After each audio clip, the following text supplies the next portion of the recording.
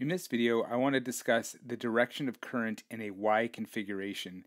And it's all about instantaneous polarity, much like we talk about in transformers. So I just want to go over the instantaneous polarity of the windings and then how current flows through the load, and finally how current is going to flow through the neutral. So here we have our transformer, three-phase transformer, and then we'll have a three-phase load hooked up to it.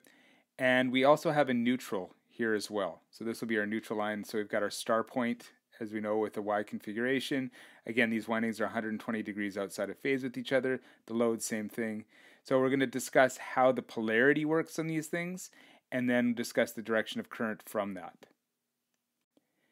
Now this is the trickiest part of dealing with these, and I find this when I'm dealing with either single-phase transformers or three-phase transformers. We need to figure out the instantaneous polarity.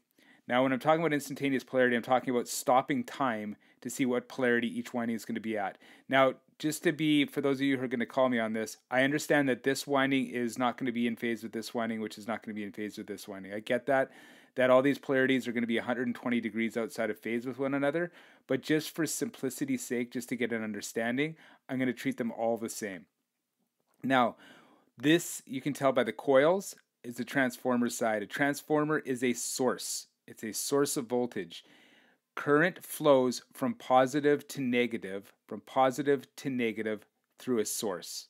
All right, so something's generating this power, and current's going to go across like that, positive to negative through a source. Now, as we go along here, we're coming to our load. Current through a load flows from negative to positive.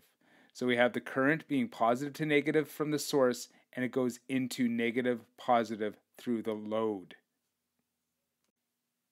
So I got these big old arrows pointing the direction of the current. So again, positive to negative.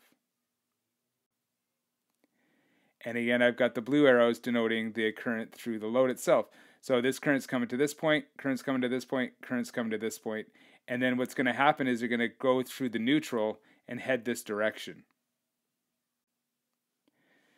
So now I've got the arrow here showing that as these currents come to this star point, through the neutral, the current is going to travel through that. And just to figure out what the current is going through the neutral, make sure you go to the videos where we discuss how to calculate neutral current.